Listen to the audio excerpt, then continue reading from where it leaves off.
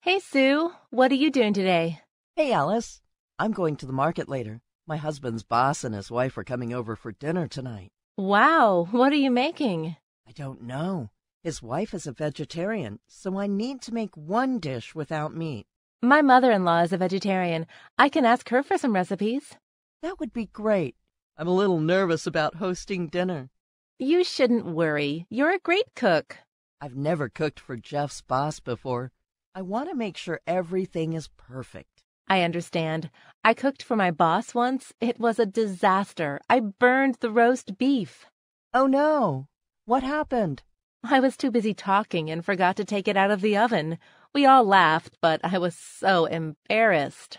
I'll make sure to use a timer. Great idea. I think I will make lasagna. Your lasagna is delicious. My mother-in-law makes great vegetarian lasagna. I'll call her right now. Thank you so